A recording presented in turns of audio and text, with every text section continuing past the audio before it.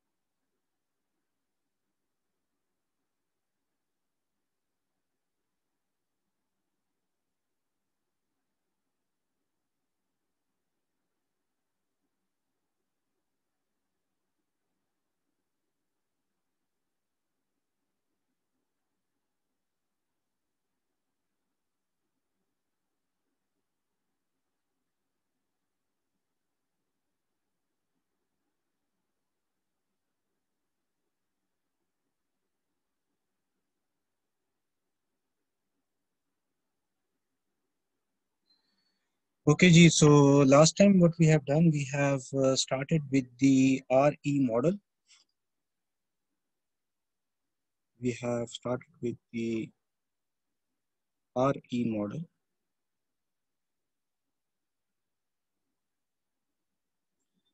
for common emitter configuration. Right? And in the RE model, what we have taken a look at in between the base and emitter, we have resistance which is equal to the value which is beta times RE with the current flowing over here, we say it is IB. And in between the collector and emitter, we have current control source which is having a value equal to beta times IB with current flowing over here into the system. And we also have the resistance which is parallel to the current controlled source. It is R naught. Right? So this was the model which we have developed last time. Are you with me?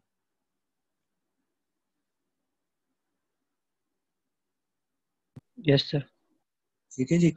So this is the model, and whenever we are going to do the AC analysis, so first we have to look into the DC analysis. Once we have done with the DC analysis, then we will look into the AC analysis.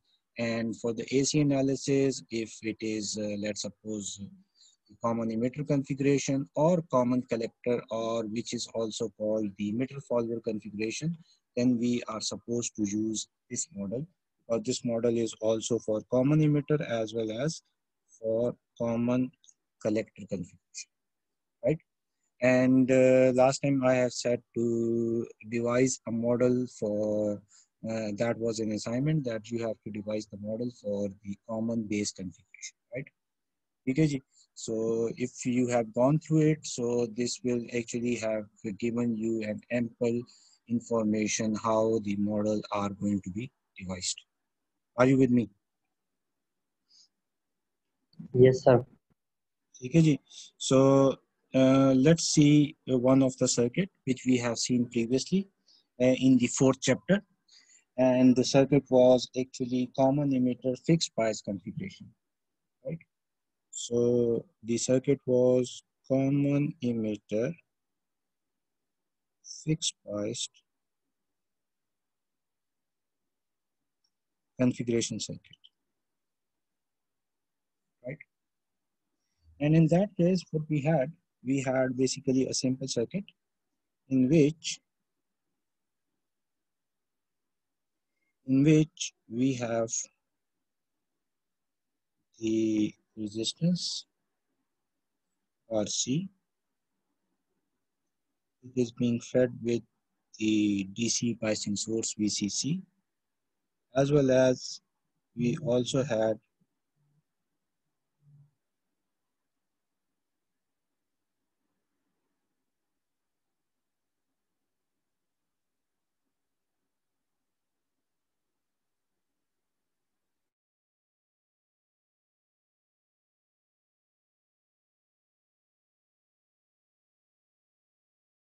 Sir जी आवाज cut गई।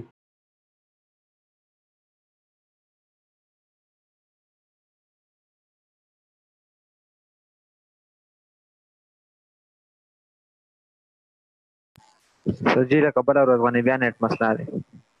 Hello जी, आवाज आ रही है? ये sir we have के बाद कुछ नहीं आया। अच्छा अच्छा, ठीक है, okay. So what we have basically RC as well as we have RB, right? And with that we have the transistor, and the circuit is connected something like this, in which we have the emitter, base, and collector, and the base is connected to the one end of RB, as well as we have the capacitor which is connected over here, through which we are providing the input signal, and we say let's suppose the capacitor is C1 over here, as well as the emitter is directly connected to ground, and through the collector we are taking the output, and this is C, right? So this is the same circuit which we have seen previously for the one which is common emitter fixed bias configuration, right?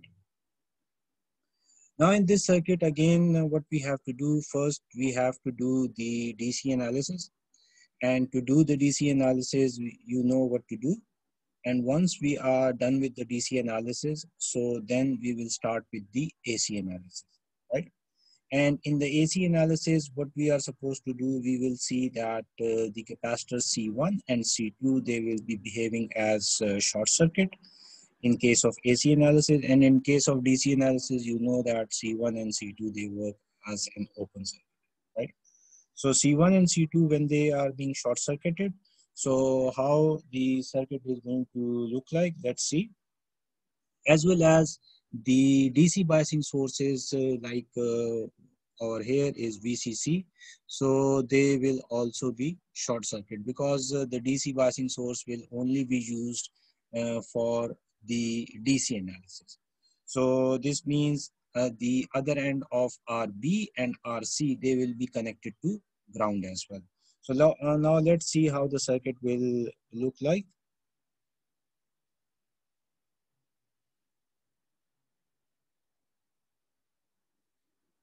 So we have the transistor with base, collector, and emitter, right? Now, the one end of the base is connected with RB, as you can see in the circuit, The base is connected with RB. So RB, the other end of the RB is connected to VCC. But now the VCC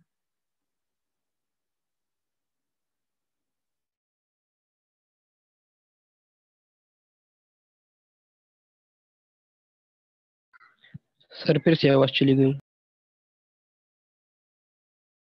Now the VCC आगे.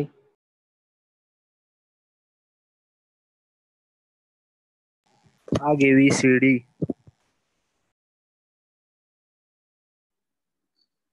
Hello, आवाज आ रही है जी? इंसान बनो D कहाँ से आगे? Yes sir अभी आ रही है. Okay ji.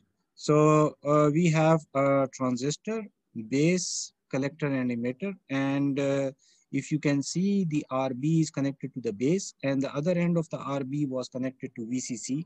But now in case of AC analysis, the DC biasing source will be grounded. So when it will be grounded, so what we are going to see that the base is connected to RB, right? And the other end of RB was connected to VCC. But now as VCC is being no more in the circuit, so this means RB will be directly connected to ground. Are you with me? Yes. Similarly, if you see the Yes sir. Similarly, if you see the collector is connected to RC and the other end of the RC is connected to VCC, but VCC is no more in the circuit for AC analysis. So this means RC will be directly connected to the ground. So if you see in this, what we have the collector is connected to RC and the other end of the RC will be directly connected to ground, right? Are you with me? As well as if you see the Yes sir. emitter is directly connected to ground. So this means in this case, emitter will be directly connected to ground as well, right? Okay, ji. With this, what we have, we are taking the output across RC. So we say this is V0. And we are taking the input Vi over here. So across this, we say this will be Zi when looking from this side. And the current which is flowing over here into the system, we say this is II, right? And similarly, if you see the I0 is flowing through RC in this direction, right? So, and when looking from this side, we have Z0, right? Are you with me? Yes sir. Okay, ji. Now what we have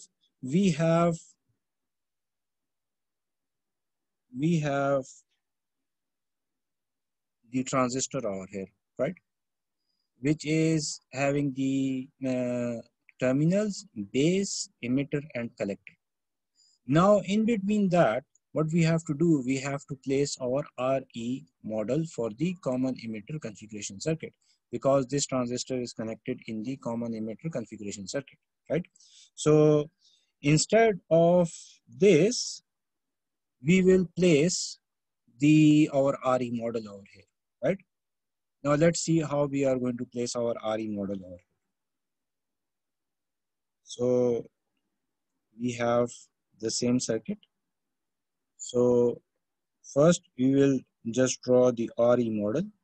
The RE model is, in our case, is beta times RE which is in between base and emitter, right? And we have also the current controlled current source, which is beta times IB. With that, we have parallel to that is our R0. And this is our current, right? Now, if you see, in between base and emitter, we have beta times RE, and in between collector and emitter, we have the current controlled current source, which is beta into IB. And with that, as we know, in case of current source, we also have normally a very high resistance, which is in our case is R0. Now, if we see our circuit just over here, so if you see at the base, we have RB which is connected, right? So one end of RB is connected to the base and the other end of the RB is connected to the ground. So if you see what we can do over here, we can from the base, we can connect RB and the other end of the RB is connected to ground, right? And with this, we are applying VI over here. And from here, when looking from this side, we are finding ZI, right? Which is in the circuit, which we have already mentioned, right? And looking from this side, we have ZI over here. And over here, the current which is flowing is,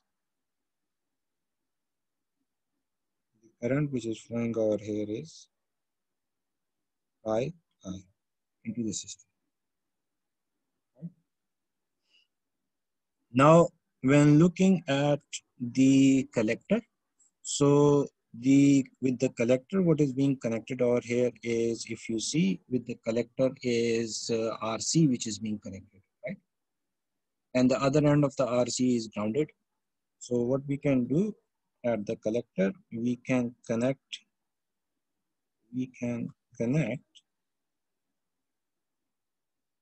RC, and the other end of the RC is being connected to the ground, right? And over here, we are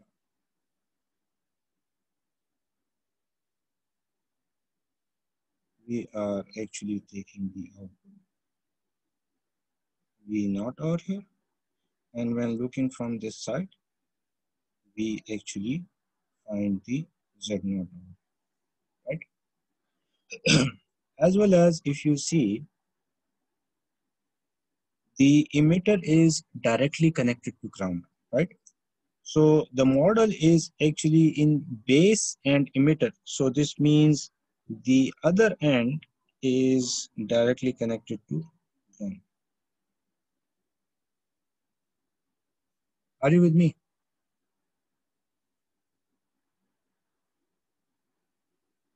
yes sir, हम आपके साथ हैं. ठीक है जी, समझ आ रही है बात की? What we are doing over here? Yes sir. Or shall I repeat it? Repeat आ करें रही है सर, सर. ये आखिरी जो आपने बोले सर. अच्छा जी. Okay. First thing is that we have this circuit. If you see, we have this circuit, right? Which is the common emitter fixed bias configuration circuit.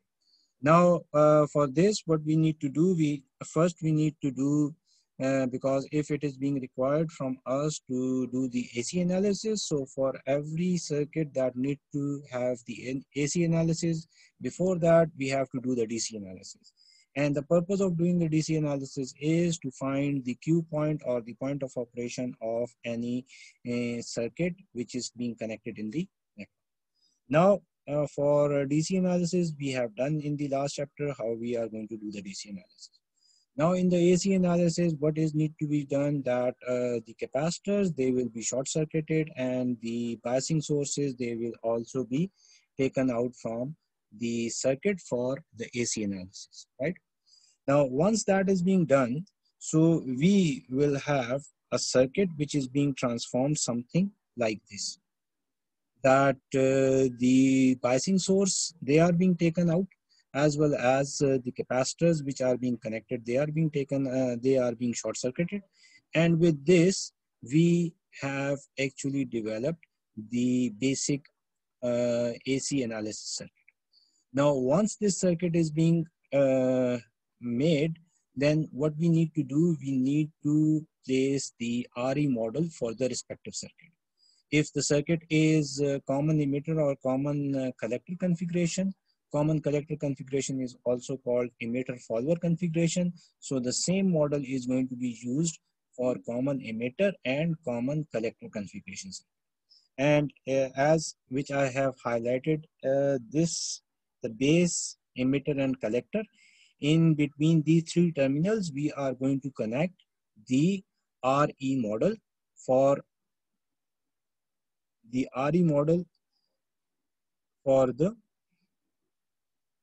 common emitter configuration circuit, right? Now, once we are going to place our RE model over here, so if you see in between base and emitter, we have the resistance beta times RE. In between collector and emitter, we have the current controlled current source, which is beta times IB. And in parallel to that, there is R naught, right? So in between, if you see at the base, we have a resistance that is being connected is RB. If you see at the base, we have the resistance RB which is connected, and at the collector, we have a resistance RC which is being connected, right? So with this, what we have done, we have connected RC at the collector, and the other end of the RC is being connected to the ground, right? Similarly, the emitter is already being connected to ground.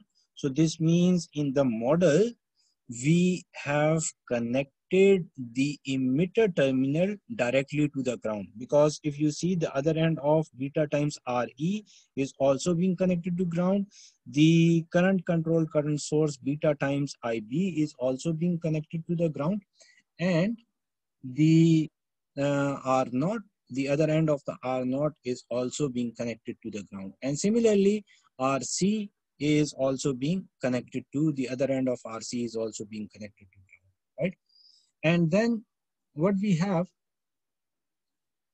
basically, now we are trying to figure it out, what is the value of Zi, what is the value of Z naught. Similarly, we will find what will be the voltage gain of this overall circuit, right? And with that, if you see, the I naught current is flowing in this direction, right? The IC current is flowing in this direction, which is through the collector.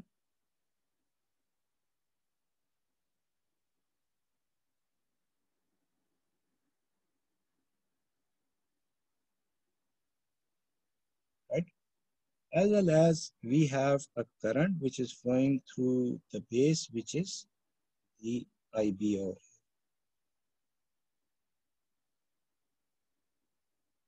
Right? Now, what we can figure it out from here, that we can find the value of Zi, right? So how we can find the value of Zi? If you see, when looking from this side, from the input side, in this direction, what we can see, so Zi should be, if you see, there is a resistance RB, and in parallel to that, there is a resistance beta times RE, right? So what does this mean? To find the value of Zi, we can say Zi can be taken as RB in parallel to beta times RE. Are you with me? Yes, sir. बात समझ में आ रही है जी? If you see from here, ji ji sir आ रही है. if you see from here, from the input side, we have actually RB in parallel to that of beta times RE, right? But as we know, the beta times RE, which is a very, very small value, right? So what we actually